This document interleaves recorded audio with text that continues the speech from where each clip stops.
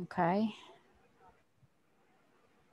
Okay, so we are doing taking the fail out of the scale, celebrating your victories, both large and small.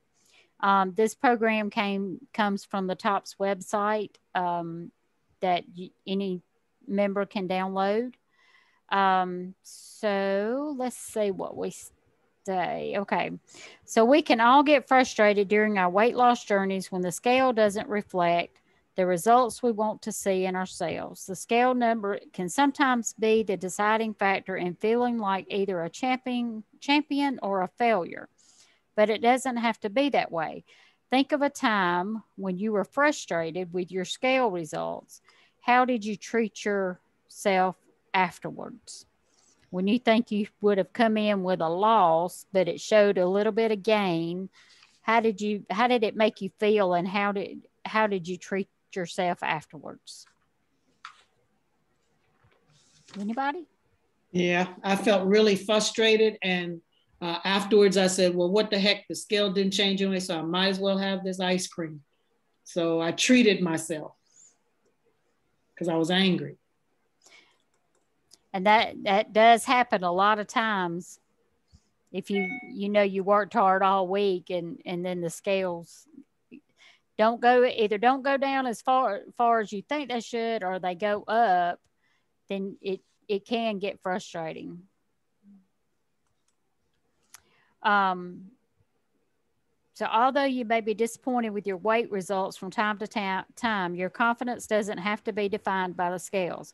There are plenty of non-scale victories that you can celebrate instead, no matter how small that they may appear. Non-scale victories are less noticeable changes, like finding that a favorite pair of jeans fits a little bit looser, or that trying on a slightly smaller swimsuit goes effortlessly. By paying attention to the smaller changes, you'll begin to appreciate how diet and exercise have paid off in the ways that you haven't noticed before, even though the scale may not demonstrate significant weight loss.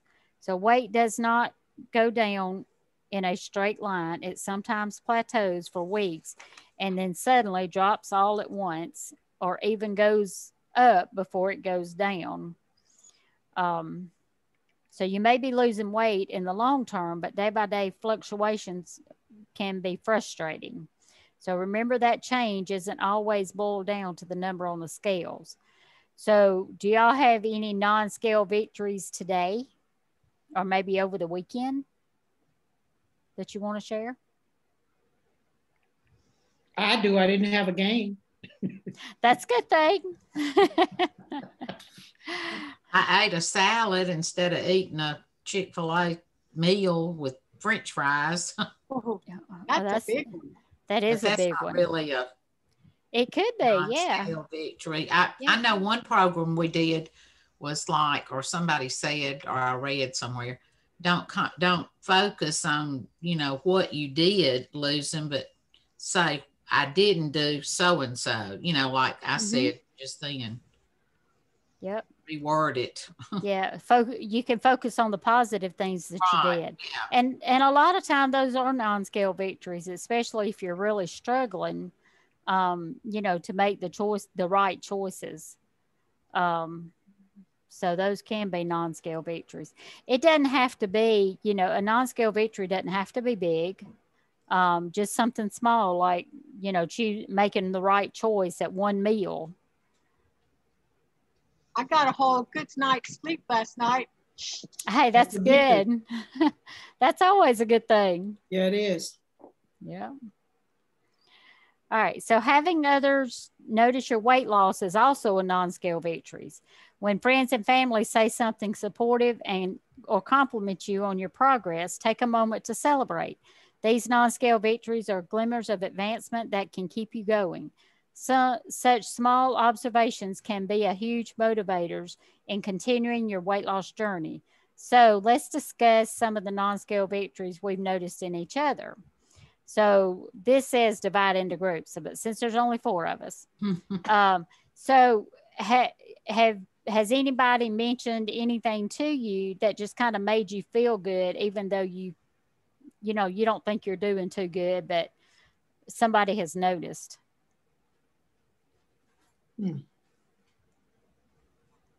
Well, not in me, but in that lady that's lost 16 pounds, you know.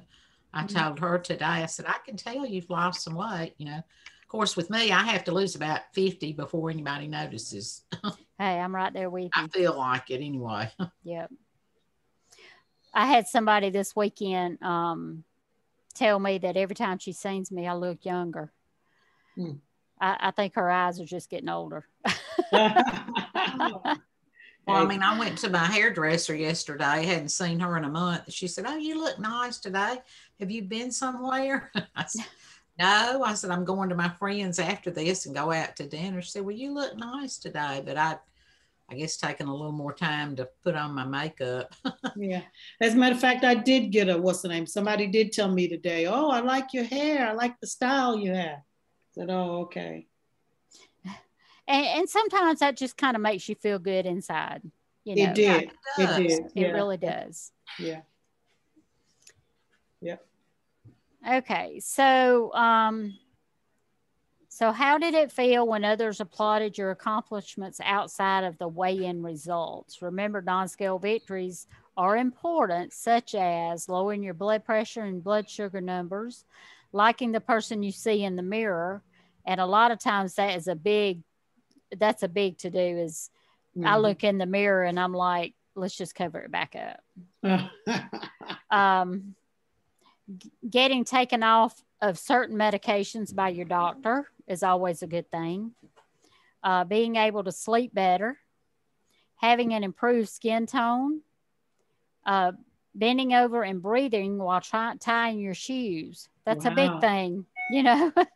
That's a big thing for me. You know, when I went to Tennessee, I had stopped by and got a pair of black pants to wear for Saturday on the way up. I mean, when I was up there, and I actually bought a smaller size, thinking I bought the same pair of pants in two different sizes.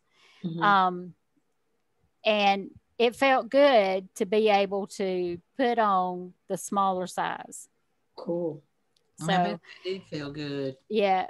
And I thought, okay, well, I'm losing, so you know it won't be too long before I'll get into the smaller size anyway. So that's the reason I bought them.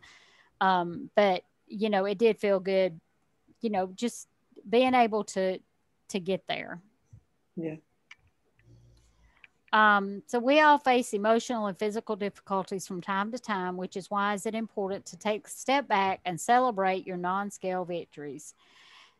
They can make your days brighter and your tomorrows easier. The next time you notice a non-scale victory, reward yourself by taking a bubble bath or calling a friend, go bowling, or go treat yourself non-food related. You got to have a non-food reward because, you know, you start rewarding yourself with food and, you know, your weight's going to tend to go back up and you're going to get back into old habits. So, you know, make sure it's a non-food reward. So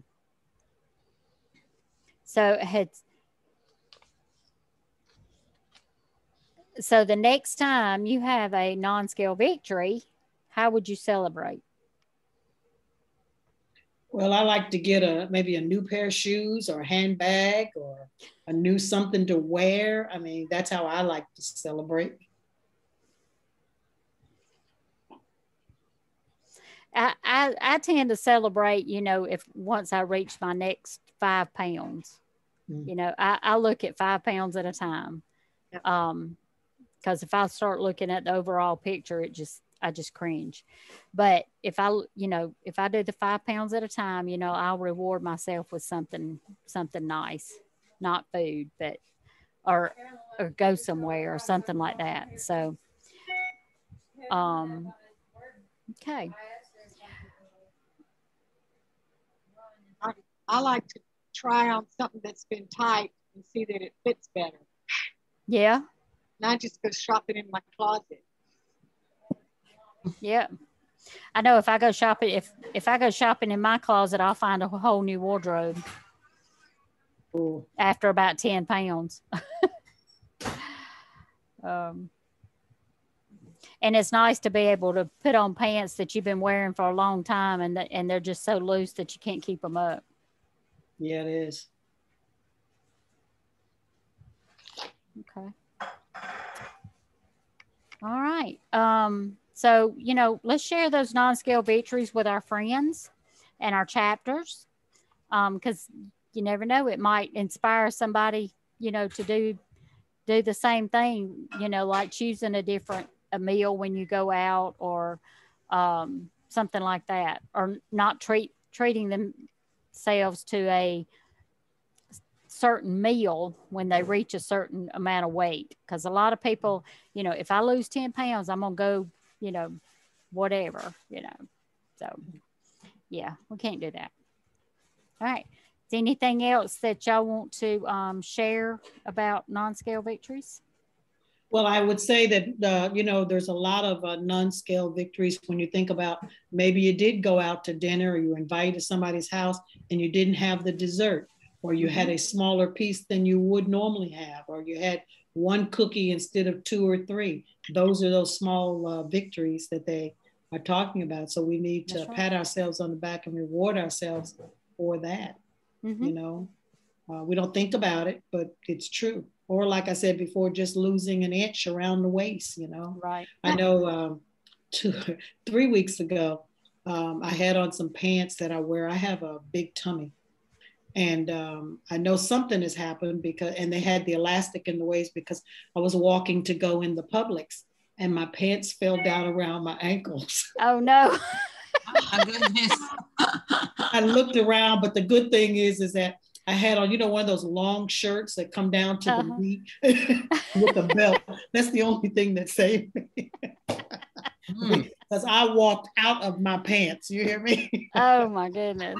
And and the poor elastic on the pants probably said, hallelujah.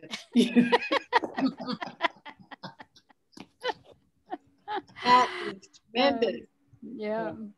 So yeah, I mean, thinking outside of the box and not always relating your victories to the scale. That's going to help you in the long run. And I always think of Irene when I'm looking at mine's not a real Fitbit, it's a Garmin. But if I can get my steps for the day, I felt like that's a real victory. That's right. It is. It really is. That's right. Especially when you're only used to getting a certain amount.